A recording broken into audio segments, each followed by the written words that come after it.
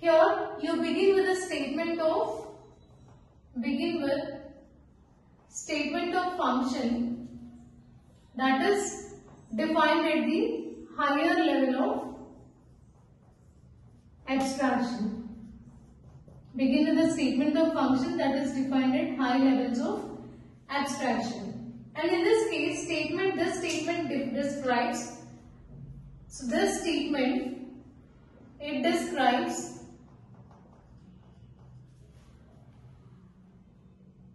function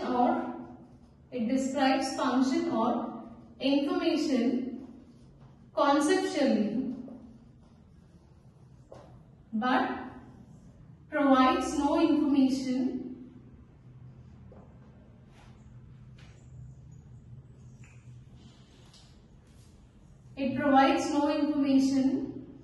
about internal function of or internal working of function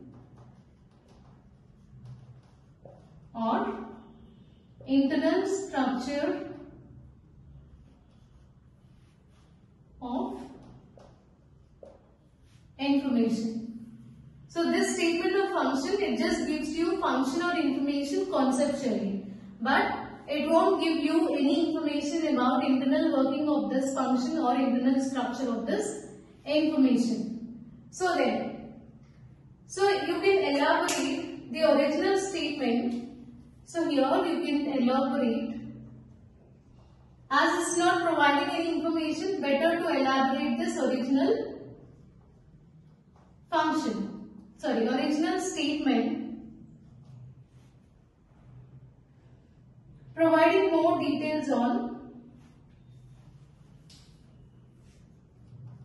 providing more details on as successive refinement occurs. So better to elaborate the original statement so that you will get more details as successive refinement occurs.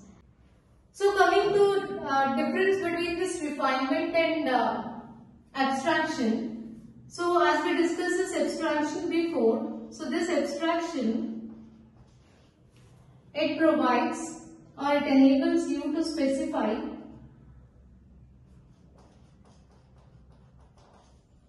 procedural and data description details. It allows you to provide procedural and data descriptions, but suppress the need for outsiders to have knowledge on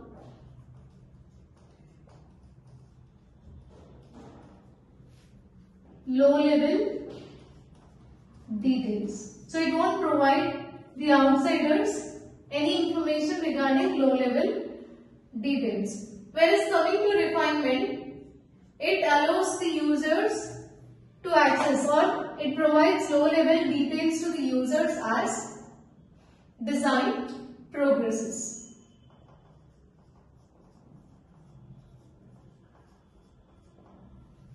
So what is the main difference between abstraction and refinement? Abstraction enables you to specify procedural and data description details, but it suppresses the need for outsiders to have knowledge on low-level details. So it won't provide any information on low-level details to the outsiders. Whereas refinement, it allows the users to view, or it provides information regarding this low-level details as the design progresses.